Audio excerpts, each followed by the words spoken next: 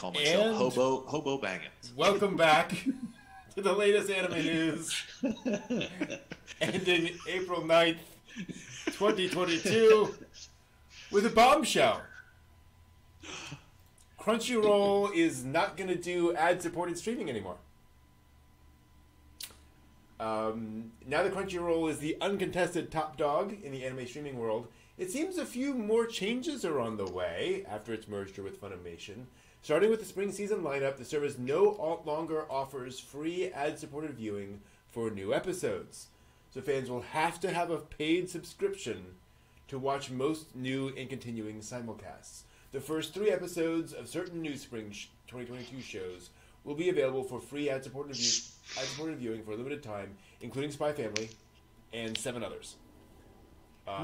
These first 3 episodes will be available for ad-supported viewing for 1 week after their premieres on Crunchyroll. The service confirmed that episodes of anime prior to the spring season will still be available to watch with ads. So this is not retroactive. This is just moving forward with new shows, to be clear. Funimation's YouTube channel has also been one thing in the past. As of this week, it officially has become the Crunchyroll Dubs channel. Boy, that's weird. Huh. Yeah. The channel will continue to stream anime clips, trailers, and full English dubbed episodes. And will also post a dubbed first episode every Saturday at 3 p.m. Eastern, starting with Re:Zero Episode 1 this morning. I gotta say, I'm not thrilled with this. I saw some discussion about their choices, and the frequent word that came up was piracy. Yeah. That people are going to, now that you're removing this option, the ads are annoying, but people were still tuning into Crunchyroll and going through the ads to see new things.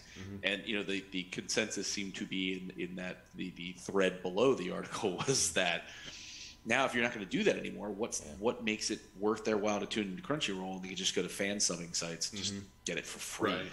Free. Especially when everyone has an ad blocker. So going to Crunchyroll, even with ads, didn't matter. Yeah. Right. So, yeah. It's like, I would have thought they would have said, it doesn't hurt us any to just keep doing this. And it keeps people coming here who can, tune in to us, the people buying the license. And what's versus weird is going otherwise. I could understand the argument of saying infrastructurally, we're just going to move away from an ad-based platform. Just going to be, entirely subscription-based and no more ads because we don't want to deal with an ad system and all that kind of stuff. But they're keeping that. It's still going to be there for the old shows. So it's like, why would you just stop that moving forward? It seems so odd. It's just you're pushing the cash grab. Yeah. It's like, well, we don't want to offset, what losses there are in the licenses we have that we know piracy goes on. Yeah. We're just going to say, nope, now you just got to subscribe. People are going to be like, free market, bye-bye. The anime fandom has not responded well to that in the past. Nope. And it won't respond well to this either. So, hey, here we go. It's kind of shocking. We'll see whether they figure out, the next 6 months or so, wow, that's kind of stupid. And granted, it could be kind of like the thing with Aniplex, where Aniplex had these ridiculously high prices because they were like, we are targeting the few people who will pay those prices. And they will spend enough. Maybe, there are enough people on Crunchyroll who already have a subscription, doesn't affect them, like me. Right. They're going to keep on doing it, and that's fine. And yes, there will be people doing piracy, whatever, but we've reached critical mass. That could be. I mean, it wasn't that long ago when Crunchyroll was talking about how many million paid subscribers, 3 million unique viewers, and 1 million paid subscribers. Yeah, something like that. Maybe that's the threshold now that the merge has happened and they pulled the Funimation people into Crunchyroll. Maybe they're looking at it and being like, we got this many. It's fine. Who cares if we lose a few? Yeah. Could well be. Moving on, Bandai Namco Group unveiled a new visual and teaser video for the upcoming Mobile Suit Gundam The Witch from Mercury series a couple weeks ago. This will be the first new Gundam TV anime in 7 years. And now the first main Gundam TV series to have a female hero. Kind of, sort of, technically. From what I can tell, it will have a female as its central character. Gundam Build Fighters Try actually started with a female protagonist, but then brought in 2 other protagonists as sort of a trio. So I just want to call that out, that it has happened before in Gundam, but this is technically the first, female character as the central character throughout the show. As yet unnamed girl was revealed along with her mobile suit called the Gundam Ariel. The company also revealed a prequel project for the anime titled Mobile Suit Gundam The Witch from Mercury Prologue. Clever name. Which will be a full-fledged project featuring its own story and unique mobile suits. So that's cool. More Gunpla on the way. Yeah. Usually right. They'll do like a manga for that, or instead of a full anime, so that's cool. Yeah. The prologue will debut this summer. First of the various life-size Gundam statues. I think it's awesome that I get to say that. And the upcoming Gundam-based virtual world. And then events around Japan and the rest of the world at a later date. Of course, high-grade scale models of the mobile suits are already in production. Imagine that. Yeah. Speaking of Gundam Virtual World, Shocker. More details have been revealed about the upcoming $130 million Metaverse project. The Metaverse platform will be a fusion between physical and digital services where users will be able to purchase Gunpla, upload images and data of their Gunpla, and interact with and battle other players. The platform will integrate various Gundam IP, toys, anime, music, games as colonies, each offering their own unique services connected through a central space hub called Side G. Of course. The details are still being worked out. Obviously, the company plans to take feedback from fans into account during this testing phase. They're going to launch the first colony they're going to launch will be, of course, an esports colony, launching sometime this year, focusing on Gundam Evolution and Battle Operation 2. And the Gundam-based Gunpla Colony store will have a test opening in the fall before an official launch in 2023. The company aims to operate a full, large-scale metaverse by 2025. Wow. So basically, I just bought my new laptop just in time. Right, exactly. Yep. I mean, the question is really what form that's going to take. Yeah, as Jay's saying, so it's an MMO, basically, right? It sounds like it, but is it an MMO where you're going around and buying Gunpla? How much interaction are you playing that, or is it Second Life? That's what I want to know. Like how much actual gameplay is it, or is it just like a virtual space? I don't know. And you have one big giant shop floor, and everybody's got their Gunpla just sort of walking along. Exactly. They just walk up to each other. You don't battle. It's just like, hey man, cool Gunpla. Where'd you get it? Hey, I got it over here. Follow me. It's so fun. Basically a giant virtual shopping space. Great. It'll be very popular for a week. Who knows? Oh, for the serious Gunpla people? No, they'll be in there buying stuff all the time. Well, you got to go there for the exclusive merch. Exactly. Because that'll be a thing. Uh-huh. You can't get this anywhere else unless you're in the colony to buy it at the virtual store. Yep. Oh, damn you crafty bastards. I'll be there. I'll go. I'll do it. Take my money, please. Seriously though, I hope they put in the time to make it an O'Neill cylinder. Put me in an actual colony space, even if it's literally just like a street's worth of it, right? But if I can just see the giant cylinder overhead and all that stuff, I'll be there just for that, definitely. But speaking of big companies, a much bigger company, a while back we talked about how Disney Plus is planning to branch out into the anime world, and if the recent business seminar at Anime Japan is something to go by, the company is very serious. They held a seminar aimed at Japanese businesses to discuss Disney's ambitions in the streaming market and their desire to represent works from around the world. The Japanese head of animation at Disney, there's a title. Yeah. Identified anime as a focus point for the company. He said there is a big emphasis on diversifying their content and promised that, quote, we deeply respect the works of Japanese creators and we will transmit them overseas just the way they are, end quote. He mentioned the Star Wars Vision series and the Disney Twisted Wonderland game as examples of successful collaborations between Disney IPs and Japanese creators. I think it's hilarious that he did not mention Kingdom Hearts. It's interesting. Is there a why? Yeah. And emphasize how the Can't imagine. the Disney difference allows unique things that can only be accomplished through partnership with Disney. I would like to see their version of the Ichi the Killer. Higurashi, Disney style. Oh, wow. No. Wow. New nightmares. I want to see Disney. No. Anyway, the company has, quote, great expectations for producing local content, end quote, including completely new works from Japan. And this is already a thing, as we know, because the new Blackrock Shooter anime is on Disney Plus. And it's not just happens to be there in the freaking title cards. It's blah blah blah blah Disney Plus in the freaking credits. Blah blah blah Disney Plus. Absolutely. So it's not that they just happen to be streaming that. No, their hands are all in it. Yep. Like all in the whole thing. Like, and woo. Again, in all fairness, like it opens with a naked girl in a vat. And the vat drains and coming out and then unplugging herself, Neo Matrix style. Like, it's definitely not Mickey Mouse. No. It's very anime.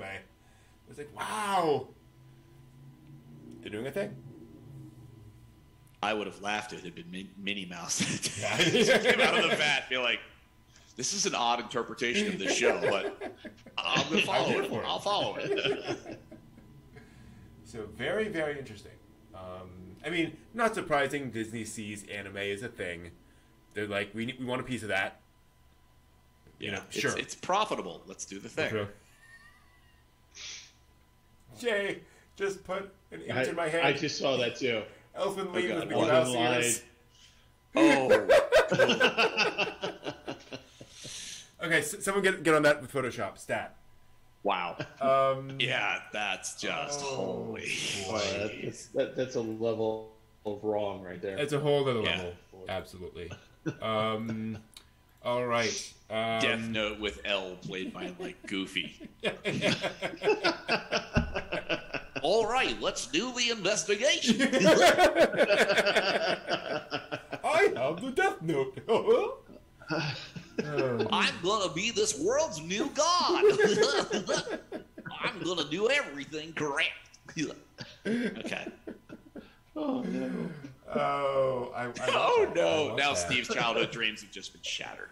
Well, Ginger and I were talking on Twitter about edited down versions of shows, and I was like, I actually want to see a G-rated version of Akira. Oh wow! I would pay money to see how you do that. Oh, yeah. It would be 20 minutes long, in fairness, but also just like, what do you do? Yeah, anyway. What do you cut out? What do you leave in? Yeah, it'll never make any sense. Yeah. It's like, geez, that's when the parents go, okay, Paw Patrol it is. God. All right. Also this month, because it's been a while, new anime announcements. Adult Swim announced it's ordered 2 more seasons of Furikuri. Bit of a surprise. Subtitled Grunge and Shoegaze. And a new anime series called Housing Complex C to honor the 25th anniversary of Toonami. Jeez, doesn't that make you feel a little on the old side? A little on the old side. I remember. Mm-hmm. So now we've got Fully Cooley, progressive alternative, and we're going to get grunge and shoegaze. Yep. Mm-hmm. Shoegaze, yeah. So now we're up to original and 4, 5 cast seasons. on. Okay. Yeah. Okay, that's wow. Yeah. Okay. Out of that thing. And will the pillows do it all? Yes. Exactly. I hope so because I really enjoyed the soundtrack. Yep. So absolutely. Yeah. Jay, you're making it better. It's a small world after all. Elfin Reed, Akira. Oh boy. Also coming later this year, a proper anime series based on Ruby titled Ruby Ice Queendom, animated by Shaft. Oh, whoa. Yeah. Oh, hell yeah. Watch that. Absolutely. Yep. Damn. And more than that, I'm going to double check here.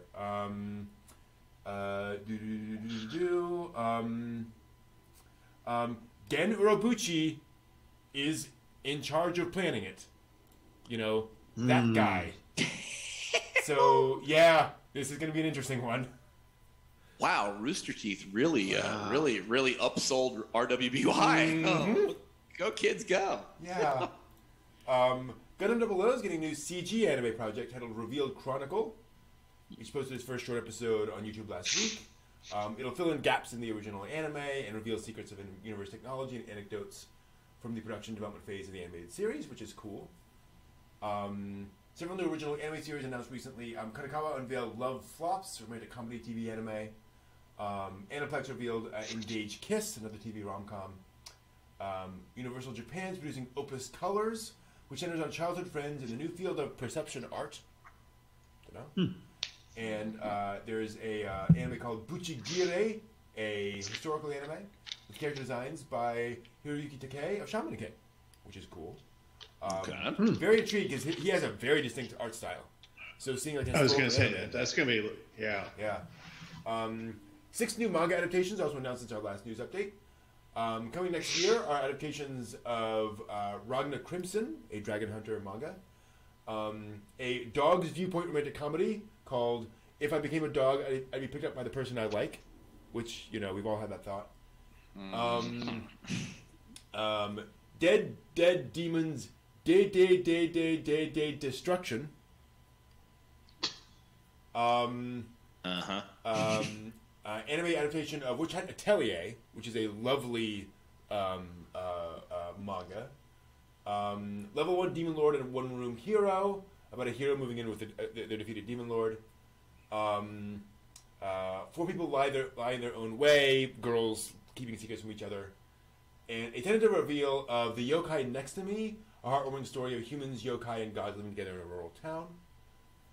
Of course, also some light novel adaptations as well. Spy Classroom, which is about a pro spy as his new team of inexperienced washouts attempt an impossible mission. Farming Life in Another World, which I've read the manga of. I'm very curious to see where that goes. And then My Happy Marriage, also coming.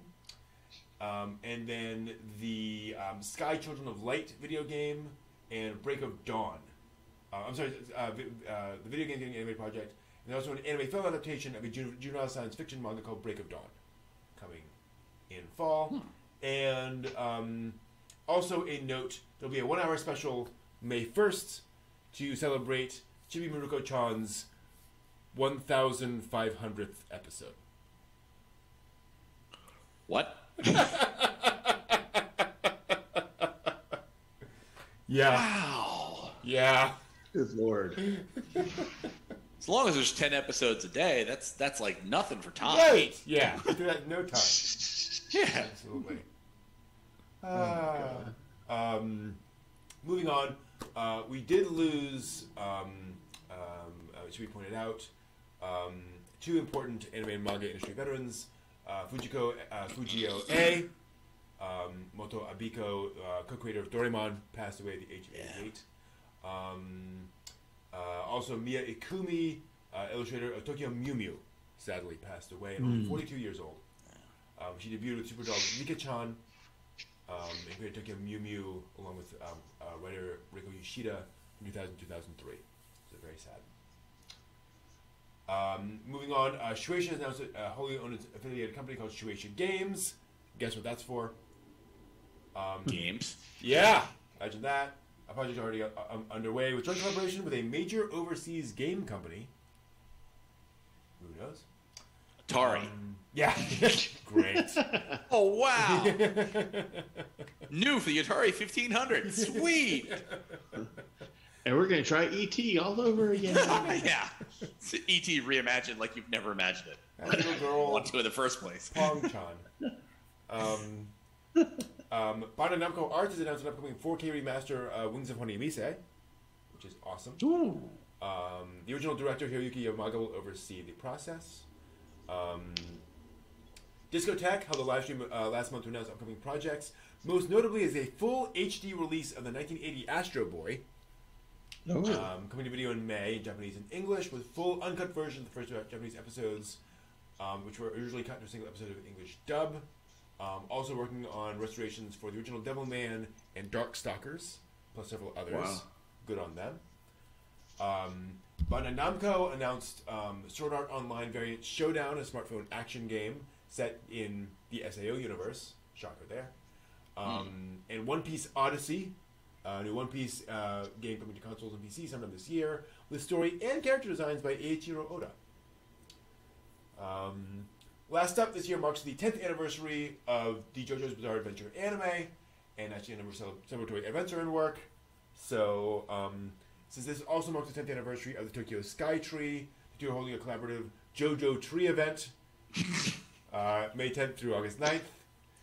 With JoJo characters appearing in photo spots around the tower, I assume in cardboard form, and special goods and cafe menus and all that kind of good stuff.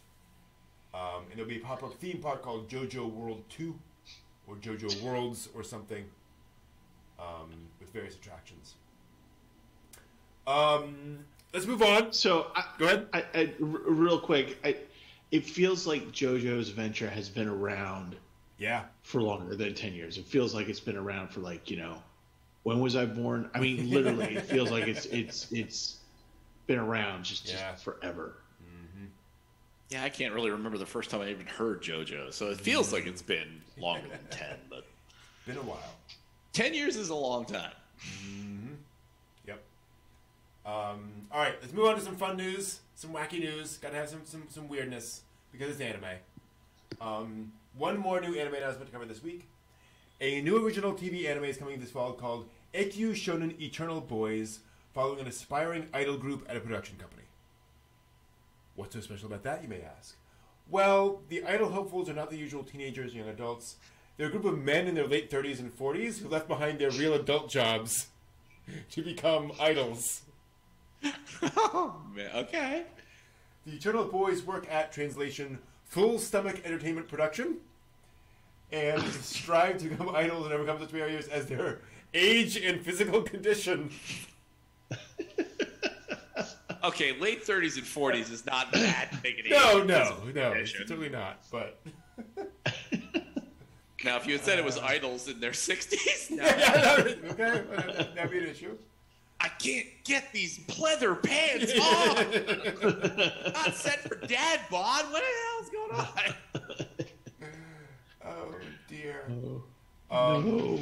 We mentioned earlier tonight the Love All Play badminton anime. Well, they made the usual voice cast announcements before the premiere on the 2nd, but a few of its cast members are not quite the usual. 2 real-life badminton players will appear in the anime voiced by themselves. Oh. It's going to feature real people voiced by the real people.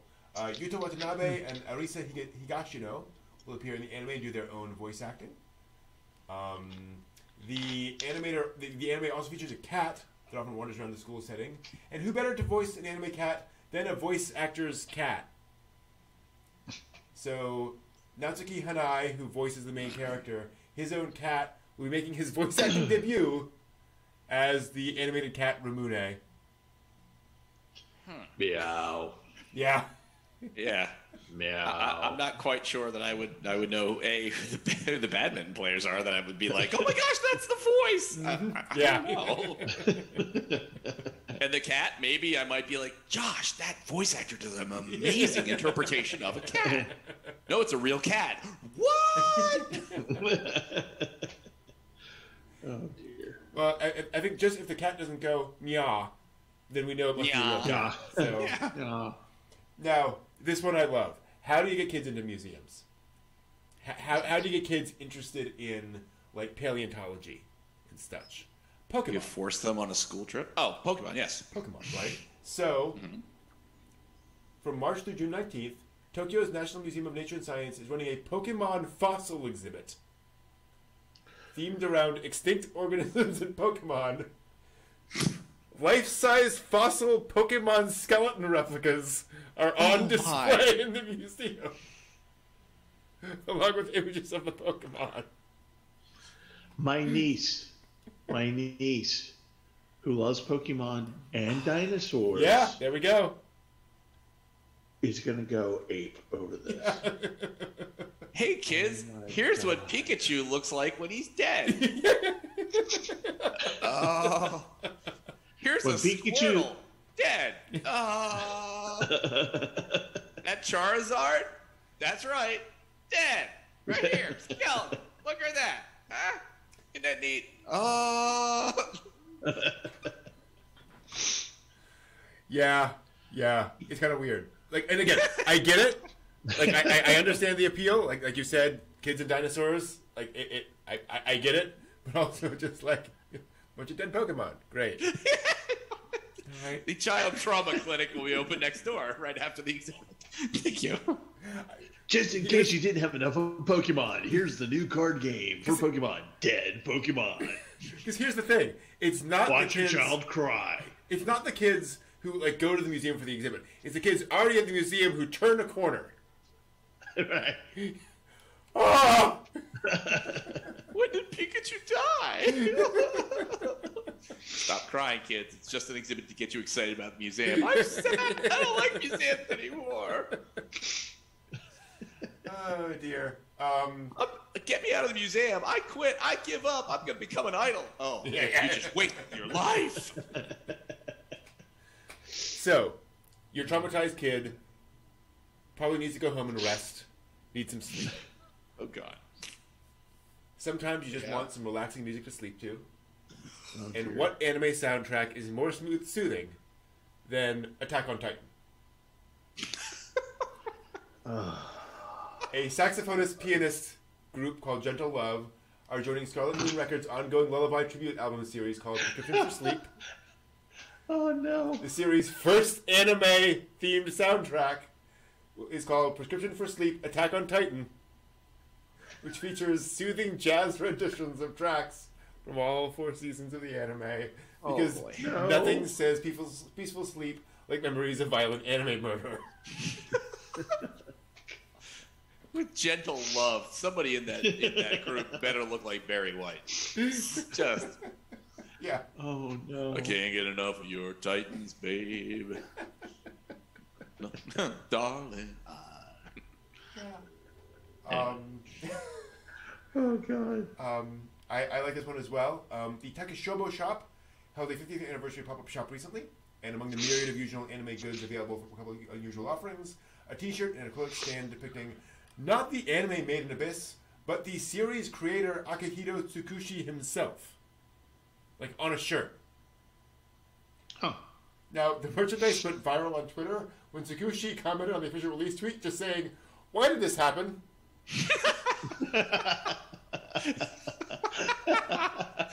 Awesome. Fans pointed out, it is rare. It's a rare item. Fair, you know? Actually, I would love to have that shirt with his face on it with that underneath. Yeah, exactly. Why did this happen? My agent talked with me about this, and I said no. Oh, dear. Now, VTubers are all the rage these days, and it seems like everyone wants to get in on the action, including, of course, the Italian Air Force. I saw something about this last week. I was like, what? A video was posted on the Air Force's official YouTube channel introducing Azura, the self-described avatar of the Italian Air Force. Her first video featured an introduction of an ejection seat. The video is part of a new monthly series titled Looking Around with Azura. Because how do you get... I don't know. I don't know. I just... It makes no sense. Now, Cygames, which produces games like Rage of Bahamut and Grand Blue Fantasy, huge mobile game developer, has made a donation this week to an unusual medical cause, cat longevity. Okay. The AIM Medical Research Institute is indicated the research of the AIM protein, which is effective in the treatment of kidney diseases, a common chronic illness in domestic cats. A dosage of protein administered regularly from a young age is said to reduce the onset of kidney disease in cats, possibly even doubling their average lifespan. The group's been developing an AIM drug for cats, but was forced to temporarily suspend the research due to funding issues. Incept Cygames, who decided to provide ongoing donation support for the research until the practical application of the drug is realized. Cygames senior managing director commented on the donation, saying, "Having nearly 10 million cats in Japan are irreplaceable companions who enrich people's daily lives." Which I can agree to. Yeah. That's fine. Mm-hmm. But given that cats can, live 17, 18, 20 years, a 40-year-old cat? Mm-hmm. Wow. Yeah.